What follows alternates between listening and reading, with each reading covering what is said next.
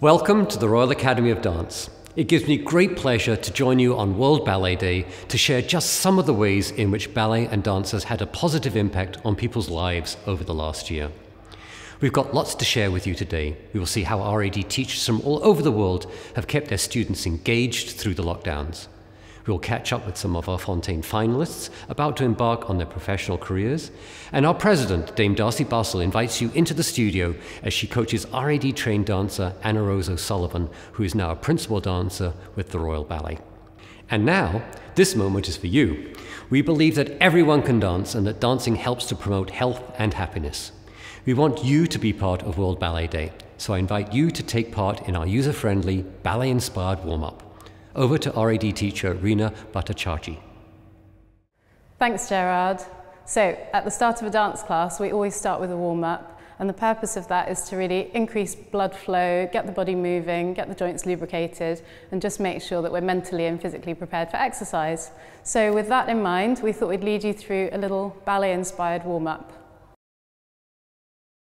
We are going to start with the feet in a nice stable position. Now, if you're not that mobile or you're not feeling too stable today, then you're very welcome to do this sitting down on the edge of a bed, sofa, chair, anything like that. Starting with the feet in a second, for those of you that do ballet, we're going to be starting with some head rolls. So we're taking the head down and up to the side, and down, other side, and down, and lift. 4 of these, down, and lift. We're now going to do a little port de bras, and we're going to bring the arms across in a third position as we do our head roll.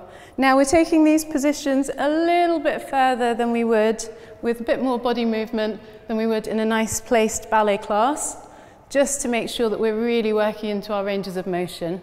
After we've done 4 of those, we're going to start taking the arms overhead into a 4th position, reaching up and over as we go. And we do 4 of those as well. The last version, we're going to do a bend and then reach across. Bend, reach across, and bend, reach across, adding a little bit of rotation if you feel ready. After 4 of those, we're putting our feet in parallel, and we're going to start working on the lower body, and I'll turn out a little bit. So we're going to start bend, turn out, and stretch. Bend, parallel, and stretch. Bend, turn, out, and stretch. 4 of these as well, and stretch. We're going to add some arms in. Bend, turn, out, lift the arms. Bend, parallel, all the way up. 5th position. Down and out, and lift, down, in, and up. Also 4. We're then going to add a little rise, just to really start to challenge ourselves here. And up. We're going to do 6 of these. And the last one, we're going to hold up and then get ready for a slightly faster tempo for some bounces. We're going to bounce, 2, 3, 4. Then we're doing slightly bigger ones, letting our heels come off the ground. 1, 2, 3, 4. Small jumps, 2, 3, 4. And then springs, 1 foot to the other, 3, 4. We're going to do the same in first position, 3, 4. Bouncing, 2, 3, 4. Small jumps, 2, 3, 4, and spring, 2, 3, 4. We're going to repeat all of that, parallel once more, turned out once more, and then at the end we're going to do a big reach of the arms, and then breathe out, ready to start our day. Okay, let's try that with some music. Thank you, Martin. Nice stable position of the legs, arms relaxed by your side. And heavy head, down, up to the side, down, up to the side, and down, up, and down, up. We have the arms coming across, and up, and down, up, and down, up, and down, up. Reaching the arms over the head, so we go to a 4th position, and down. Reach, and down, reach, and last one. Now we're adding a big bend of the legs, and we bend, and stretch, and bend, stretch, and bend, stretch, and bend, stretch. Feet in parallel, bend and lift, and bend in and stretch, and bend out and stretch. Last one. Now we add the arms. We go bend and lift. In, arms up and down, arms out and lifting up. Now with a rise, down and lift. Down, in and reach. Down, lift and reach up. 2 more.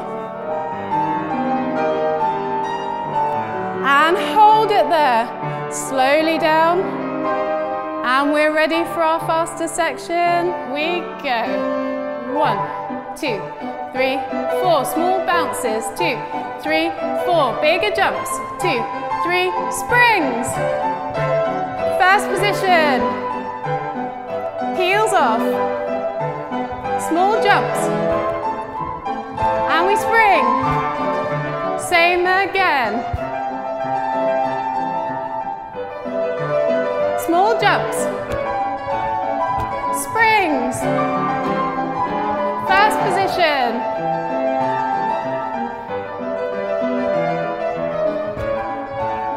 Big springs. Reaching arms up.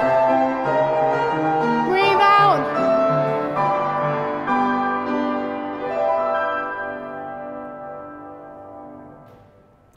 I hope you enjoyed doing that warm-up with us. And now, back to Gerard. Thank you to Rena and our pianist Martin Cleve. I hope you feel good after that and ready to take on the rest of your day.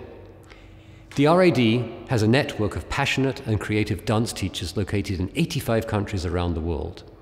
Over the last 18 months particularly, they have been crucial in keeping their communities happy, healthy, and inspired.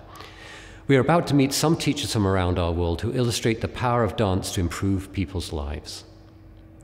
First up, we meet RAD teacher Hong Zhu, who has a Chinese-speaking school in London and was able to reach students around the world through online classes she introduced during the pandemic.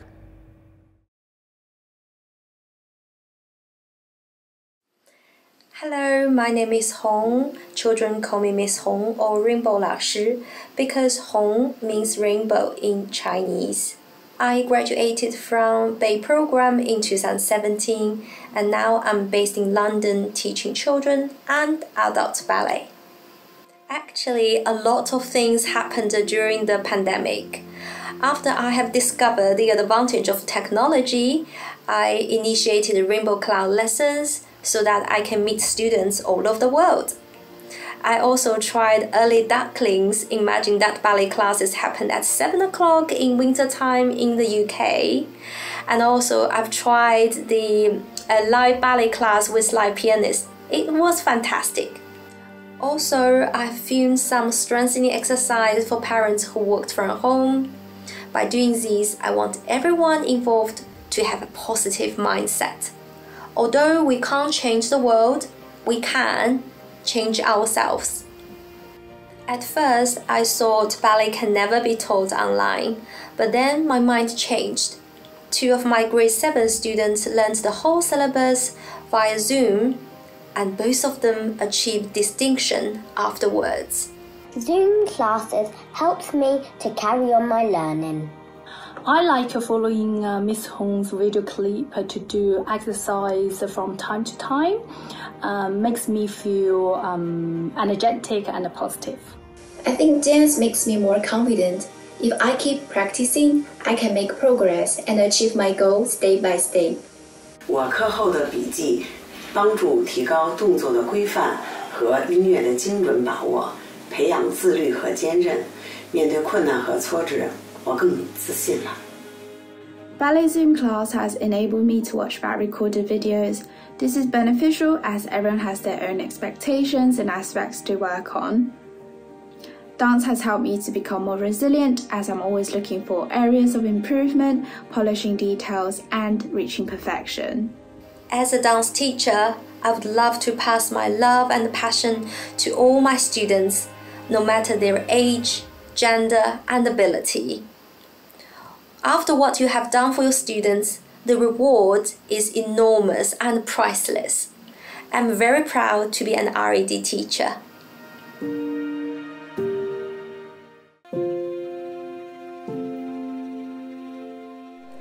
My name is Shelley Isaac Clark. I'm the principal of Isaac Clark Academy of Dance, and we are in a school in the seaside town of Mumbles in southwest Wales. Faced with the enormity of the pending pandemic in March 2020, I felt that we couldn't stop dancing when everything that we knew as our day-to-day life was taken away from us. I felt that I had to find an alternative to keep a social connection with all my dancers, from the little ones through to our silver swans. And I very quickly moved on to digital dance classes. And I felt that it wasn't perfect. However, it gave us a regularity to our week. It meant that we had normality when there wasn't much else around that was normal at that time. And many of my dancers had recent challenging times. Some lived alone, and I felt that this gave them a chance to keep that connection alive. It gave them a chance to remain physically active, to stimulate their mental agility. And I felt that we could provide a holistic experience, albeit a different one, by joining our classes together and dancing online. Once we had navigated the technology, and often with laughter, some frustration, and we had ironed out some of the technical issues, they took to it immediately, and they were fantastic.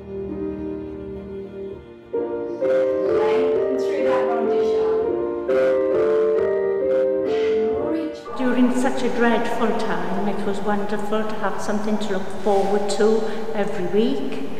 For me, it was a lifeline because I was looking after my husband. He had cancer and was terminally ill. And without it, I wouldn't have been able to go into normal classes. And it was just something I could focus on. And it was very, very special for me. It was fantastic. It was really wonderful to have that discipline every week to continue throughout what's been a really challenging and difficult time for everybody. It became, I feel, a lifesaver for many of them. It was the 1 hour in the week where they came together as a group. They were able to enjoy listening to the music, enjoy responding as a group.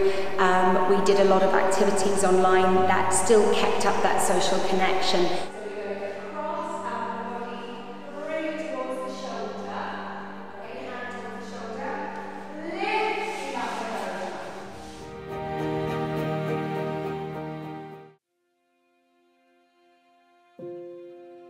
So our summer celebration project was a whole school performance that was originally arranged during the lockdown period and was then realised when things began to ease and the students performed in small groups, albeit outside most venues. Each class within the school had a small section of dance which they performed, and then we edited it together to make a film. We chose to highlight the plight of our local theatres and their staff because of course they were so cruelly affected during the pandemic period. We asked anyone who watched the digital performance to actually contribute towards their charitable funds, and that way it helped to secure their future. We decided to organise the summer celebration project as it represented a culmination of our aims during lockdown, to remain connected and to be creative. So our aim was to allow opportunities to maximise contact for pupils with their peers and teachers, not just to enable learning to continue, but in order to maintain students' emotional and social well-being. So classes continued live on Zoom, and we also made use of virtual classrooms. Our second aim was to be creative, and the need to be creative stems from our basic human need to express and to be seen and to be heard. And dance is unique amongst the expressive arts as it's a non-verbal form of communication, and therefore it allows children the ability to express through movement perhaps where words fail. Especially important, we felt, during this challenging time during the pandemic. So having also been starved of face-to-face opportunities of seeing each other dance, the performance was an attempt to really resolve this situation and celebrate as a school once again our love of dance. Despite the challenges we all face, there are always solutions to be found. New ways of doing things, and not to be afraid to take risks. We need to find ways to adapt and know that although we can't control what happens to us, we can choose how to react. I benefited from the summer celebration project as I learned a dance with my whole ballet class, and I made some friendships I never thought I could have had before. And it made me feel that I really just belonged at dance centre, and it made me work really hard, and it just made me feel so happy being back in the studios outside after the whole lockdown thing with the little moon boxes. Finally being able to get back together with my class instead of seeing them over tiny little boxes on a screen, and felt like I could dance with everyone again. I think I benefited from the summer celebration project because it showed us that we were all brought together again after a very annoying lockdown, and that we were one big family again. I really enjoyed the fact that we got to all meet up again, and it was the first time we met up in ages, and we got to create this dance together and add our own bits and dance all together, and it was just so heartwarming. I think dancing has helped me to be a lot more resilient because it showed me that when you want something for yourself, you can keep on pushing and going and practicing until you eventually get it, and when you do get it, you feel like you really achieved something brilliant.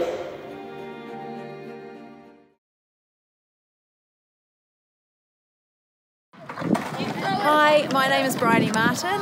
I have a ballet school here in Wanaka, New Zealand called Point Central, and I'm currently studying on the Professional Dancers Postgraduate Teaching Certificate. Cross the Line was a performance piece that combined skateboarding and ballet, two very different skills and choreographies coming together in a really challenging environment, which was outside in the local skate park. It was put together with a large cast of students from our local high school, and we combined their skills in a show that was free for the Wanaka community to come along and watch. Cross the Line was born from the desire to connect kids in our town with each other and to connect our community with the kids. It was to take the opportunity to restore confidence after and between lockdowns. It was very challenging dancing ballet on concrete bowls and on ramps, skateboarding amongst 20 dancers. While these kids attend the same school, the genres and the culture are very different, and neither cultures has crossed the line into the other. I've benefited from this project because I learned that you can dance anywhere and it doesn't just have to be in the studio. Skateboarding and dancing are two different sports. They're all very different, but they're both creative, so it was good to connect the two together. I got to learn how similar dancers and skaters really are in the way of we're all really so hardworking. Dance helps me be resilient because I know if I can't do something, I can just keep trying and eventually I'll get it. It's really helped me be resilient because you can be more confident on stage in front of other people, so it can help you be confident in loads of other things in life as well. The impact of Cross the Line was one of breaking stereotypes, both the public's misconception of skater kids and of ballet kids, also within the groups themselves. The cast learnt to mutually respect each other's skills, their dedication and their artistry, and supported each other, gained self-confidence by performing in an outdoor public arena, and also relearned a positive connection after the times that we'd spent in lockdown, surrounded by anxiety and segregation.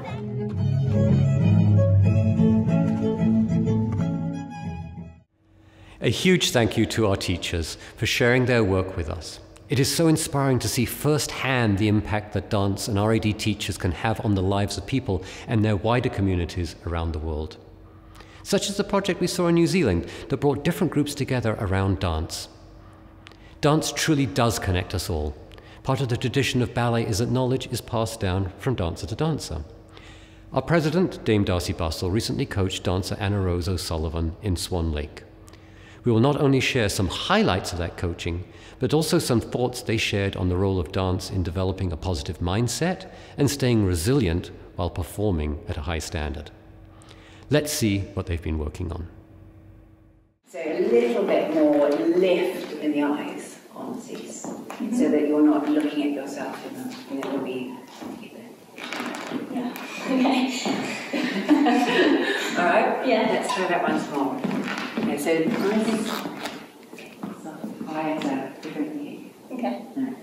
Thank you, Hannah.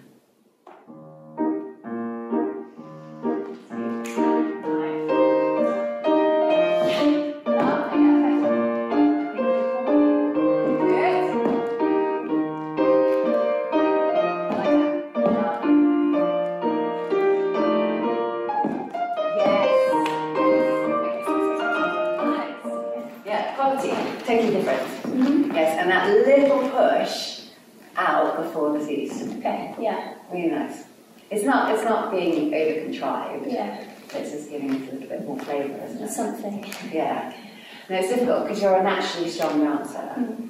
No, it's true. And I mean, I remember having a good jump and that ease, but then you don't have to think about it so much. Yeah. But actually, just the takeoff and landing.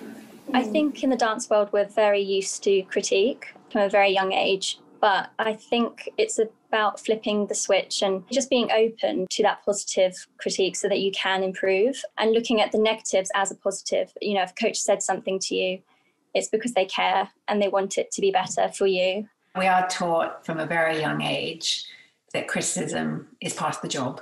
Yeah. And that's how you improve. The criticism is a vital part of our industry. So you have to turn it around instantly. So you can't take offense to it because you're going, oh, thank goodness she noticed me. She cares, all of that. There's that thing where maybe I was layering quite a lot of corrections onto somebody.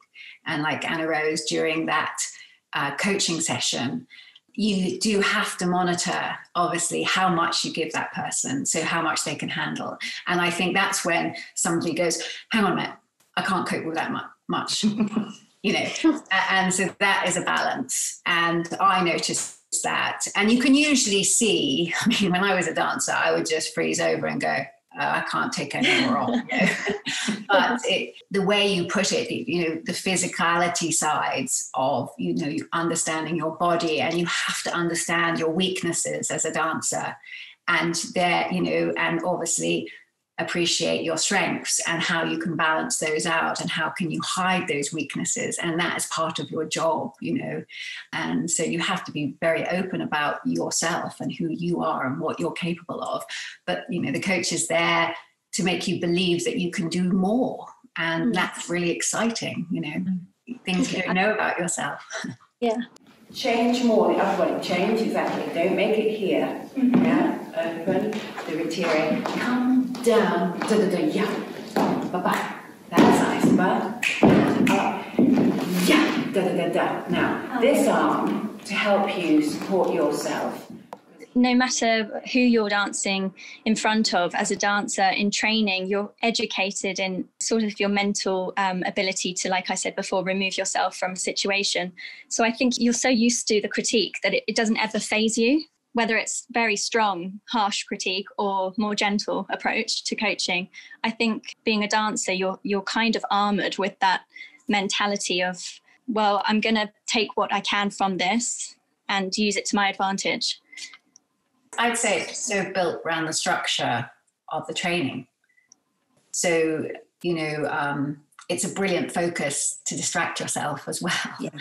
And we're lucky because it's a physical action as well. It's like having a meditation, like doing yoga or something like that. It's a great method to focus on the positives and what you're doing for you.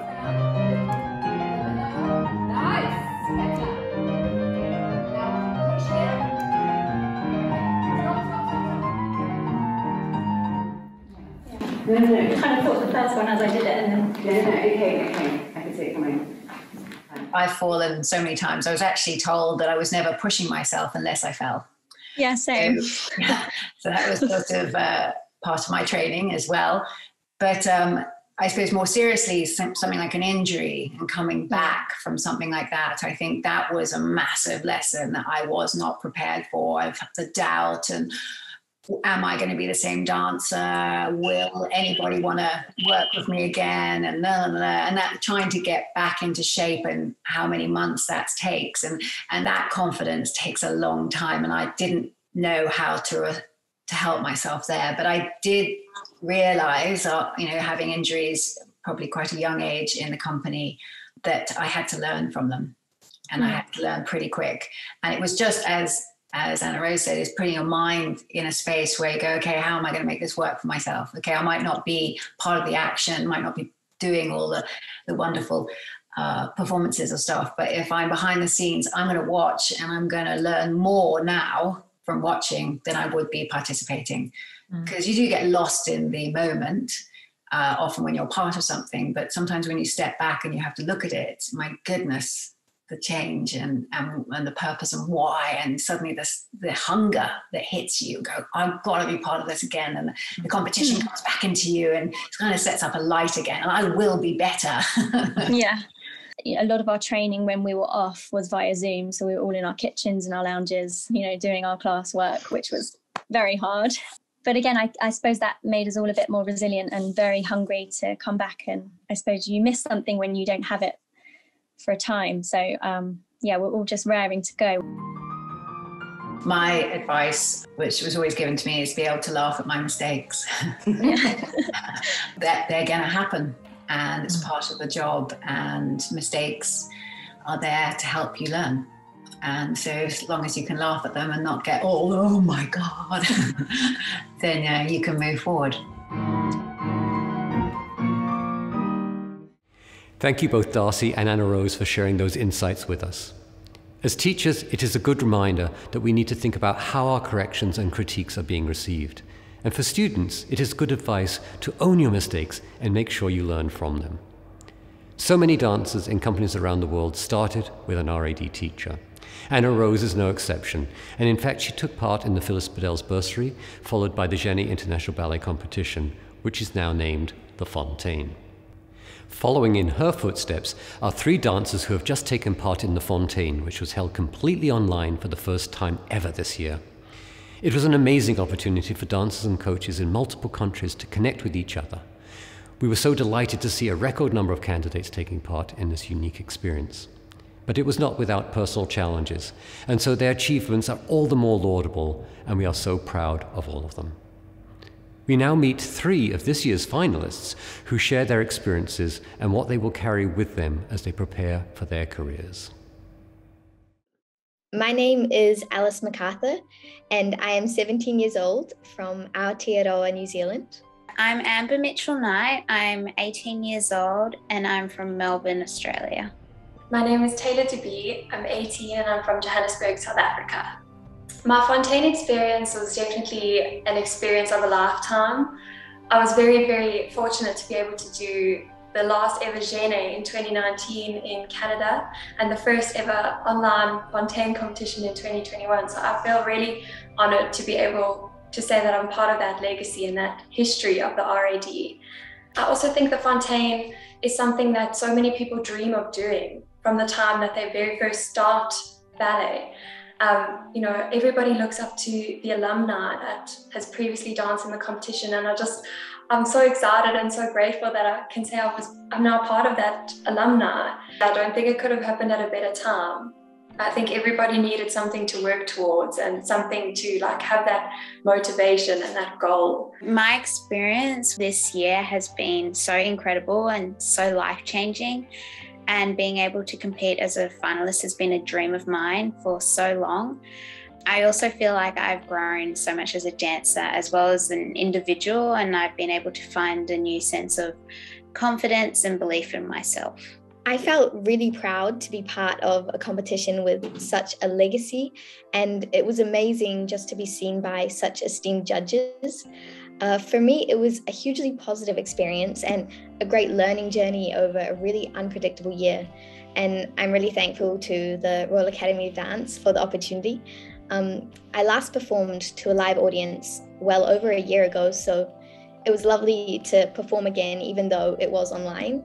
And working towards the competition was really very rewarding. My main challenges were related to travel and border closures. I was traveling from Germany to New Zealand at the end of the dance school year, so I needed to fit in 2 weeks of government-managed isolation. I ended up with 1 day to prepare and video my classwork, and I learned that it is really hard to keep up your fitness in a tiny space. I think I had about 2 square meters of practice space for 14 days. It made me really appreciate the space in a dance studio. Living in Melbourne, we've pretty much been in and out of lockdown constantly, which has been pretty tough, both physically, like not being able to be in the studio and practice, but also mentally.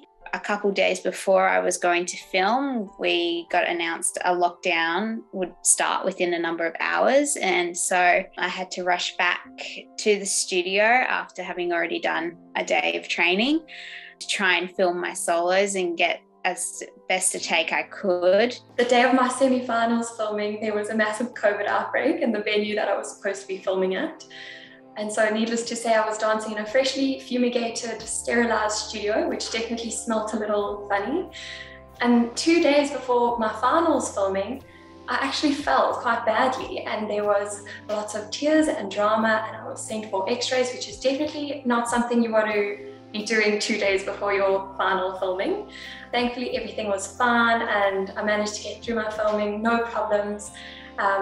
So that was definitely a challenge just to overcome that, I mean, physically and mentally. After spending majority of my last 2 years dancing from my kitchen bench, I will really never take the space in the studio and even the stage just for granted. I never really realized how much I appreciated the studio and having space to move and interaction with people, like my friends and my teachers. And COVID has definitely taught me about myself, but it has also reminded me why I love to dance and why I want to pursue it as a career. It's not easy to be in a garage studio and working on yourself with no live feedback. It's not normal for an artist to work like that, and I don't think it's healthy for an artist to work like that. But you know, we had to push through it because we love what we do, and you have to sacrifice, and you have to, you know, things are difficult. Ballet is not an easy path, but the ballet training has definitely made me a lot more resilient, and that helps with outside life as well. You know, life isn't easy, life's not simple, but I can always take the lessons that I've learned from my ballet training and use it for the rest of my life. I have learnt so much, especially studying the solo that I performed in. I performed Raymonda Act 2 Variation 2, and it's a very, very challenging solo. And I think definitely taking part in the Fonteyn, it's pushed me to work on these steps and work on my challenges and try and get them as best I can, as consistent as I can. We were so lucky to have been able to have coaching sessions with Ashley Page, our commissioned choreographer. It was just amazing. It was definitely challenging though. I mean, it's not easy to learn a solo online in such a short space of time. And so I think we all became a lot more adaptable, you know, learning that quickly online. My teachers have been some of the most incredible and influential people over the past few years. They've really made me push myself and really motivated me and kept me accountable for myself as well. I just couldn't be more grateful to have them in my life and have them helping me train, and they've, especially over the past year, created classes that are friendly for different environments and that, and it's really proven that I can keep my strength up, and they've helped with that and helped with me to continue to progress. I have been offered a contract as the Jet Parker Young Artist Program at Queensland Ballet, which I will be taking up next year, and getting the opportunity to perform with the company and get experience with a number of other young dancers who are looking forward to joining the company and pursuing it as a career. I'm about to do my A-level exams in a month's time, and after that I have a contract to start work next year as a professional ballerina, which I'm very, very excited about. And I can't believe it's happening. All the hard work has paid off. I am in my second to last year at the John Cranko Schule, my first year in the academy. So I'll do this year, and then next year is like my graduation year. And we're rehearsing at the moment for the 50th anniversary gala, which will be at the start of December, and also the Christmas show. So I'm really looking forward to being back on stage with a live audience. Ballet training requires focus, determination, and grit. And it was amazing for me to do well in the Fonteyn competition, but there have been other competitions and exams, especially when I was younger, where I didn't do well at all. And I think the ups and downs so far have made me less focused on outcomes and more focused on the journey and the enjoyment of dance itself. This, along with the commitment to training that is needed, has definitely helped me build resilience. I think this year has taught me to appreciate the now a bit more and not to worry about tomorrow so much. I've also learned from the Fonteyn that it doesn't matter whether you win a medal or not, doesn't matter if you made it to the finals or not. Just having that experience and just taking part is such an achievement in itself. So I can always be proud of the fact that I made it to the finals, which is always a dream. You know, it's always been a dream of mine, and I just am so happy that I've been able to achieve that. We wish Amber, Alice and Taylor the very best of luck and success for the future. I would also like to thank you so much for joining us. We really do believe that everybody can dance, so if you have been inspired by anything you've seen today, be sure to visit royalacademyofdance.org to find out more. You can also keep the celebrations going with us by tuning into a live Q&A on our TikTok channel with Tierney Heap at 3 p.m. UK time. Tierney won a bronze medal at the Genet in 2010. She's now a first soloist at the Royal Ballet. Join her there to ask all your burning ballet questions. And keep following the action by checking #World Ballet Day. We hope to see you again soon.